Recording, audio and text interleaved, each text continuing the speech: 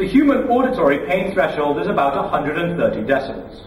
Hey, you want to hear the most annoying sound in the world? That's about on par with a pneumatic jackhammer. 140 decibels is fireworks. 150 decibels is artillery fire. Fire! 160 decibels is the volume of the cell phone of the guy sitting in front of you at the movie theater.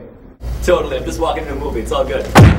A flashbang stun grenade is about 170 decibels. Which is about on par with sticking your head in a jet engine. Although, should you find your head in a jet engine, the sound is probably the least of your problems. The flash of the bang is about 1,000,000 candle power, which is the equivalent of about 1,000,000 candles. Or one really big one. Or your head in that jet engine. This is Deepfire's stun grenade. Running on CO2, this thing is about 110 decibels. And it's about as bright as however much light is already in the room. Or, you know, slightly less, because it's black.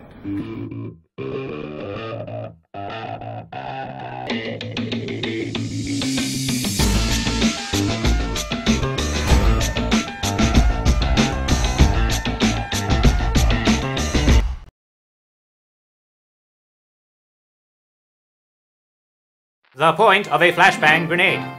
The sensory disorientation by the overstimulation of the nervous system via the luminous overexposure of retinal tissue and the auditory overload of the tympanic membrane. Oh! Boomy boomy bad thing, go bang, make hurty hurty. So, how does this thing work? Well, pay attention, because I'm only going to do this once. So here we go, pay attention now. Pin comes out, the lever goes up. Ow. Okay, so that went off a little pants-shatteringly soon. But you'll be pleased to hear that this can actually be tuned to a shorter, I don't know why, or longer fuse. So, you know, it can actually achieve a result which doesn't deafen yourself.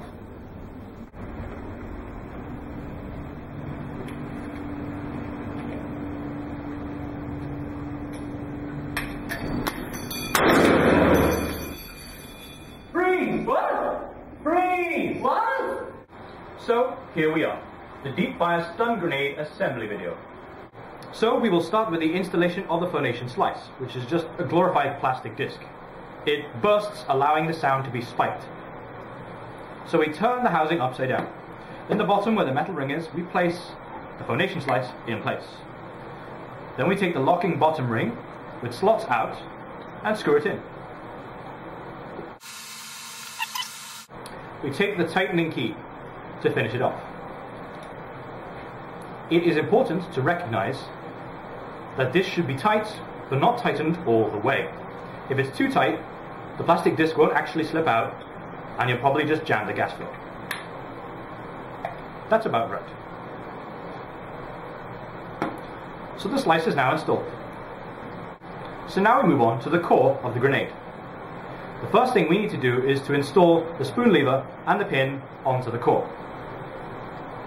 The lever has a pair of hooks which catch onto the top, like so. When placed down, under spring tension, now the holes will line up.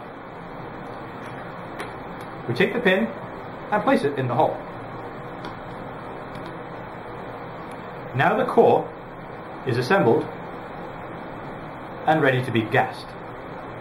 In this instance, we are using a Madball CO2 charger with CO2 capsules. We are using the full pressure of the capsule of about 1200 psi, which is about right for this device. Taking the grenade, we invert it. We gas it up on the valve just like we would a reservoir.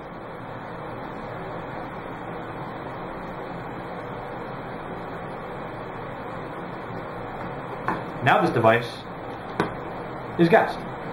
We do point out that the reservoir on this device is very thirsty. This capsule is good for about 2 or 3 charges, with each successive charge getting weaker. The final step, very simple, implanting the core into the housing. And this is as simple as screwing on a bottle cap. The grenade is now good to go. The grenade comes packaged with 10 phonation slices and costs $57 US. Phonation slices are available for separate purchase in packs of 15 for $4.50. We call this the splashy test. We shall be holding the grenade, pointing down about 1.5 feet away from the plastic cup of water to see the effect it has.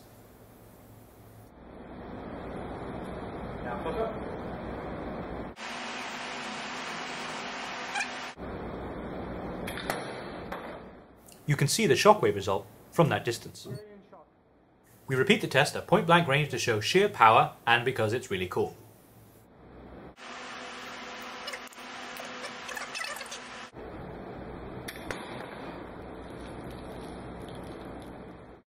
Here's the test again with a stabilized mat.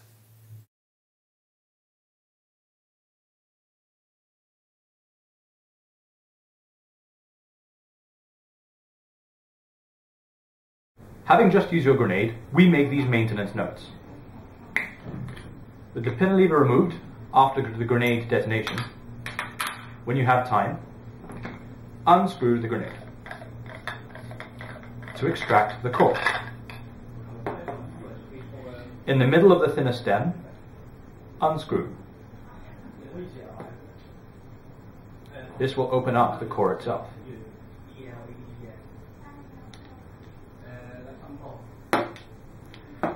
With the core opened up, inside the larger bottom end of the core, there's an O-ring sitting inside the groove. During detonation with CO2, 9 out of 10 times, this O-ring will dislodge.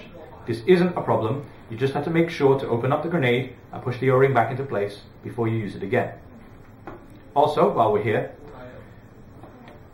on the upper part of the core, this pin here is actually a screw. This is the timing tweaker. You turn it clockwise to add more time to the detonation. You turn it anti-clockwise to reduce the time before detonation. This is the Mad Bull Stun Grenade. I've been Arclight of Redwolf Airsoft. For this interesting product and many more, check out our website at www.redwolfairsoft.com.